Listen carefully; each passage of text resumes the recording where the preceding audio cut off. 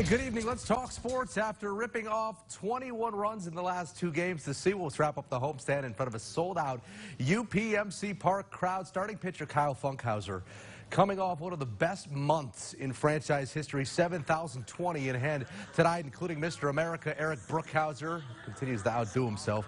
First three base knocks reached against Funk in the second. He walks Ryan McKenna, and it's the game's first run.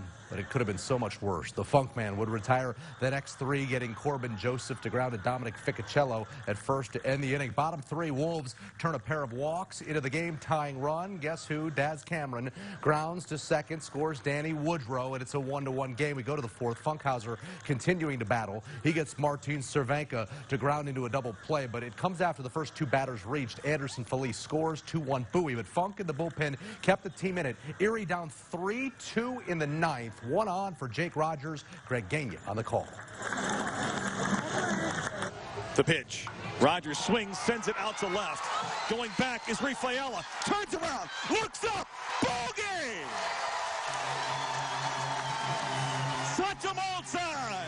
Jake Rogers, in front of a crowd of 7,020, walks it off.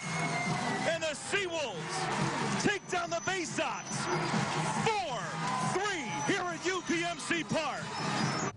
So the Seawolves take the series. They'll spend the fourth in Binghamton against Tim Tebow and the Rumble Ponies. Indians in Kansas City. Let's get to the good stuff. Down 4-2 in the fifth. Watch Brandon Geyer helping Shane Bieber. He says, baby, baby, baby, ooh. Diving play in right. And then how about Yan Gomes with the bags full? And the second night in a row, the Tribe deliver a grand salami. Indians win it. Your final was 6-4.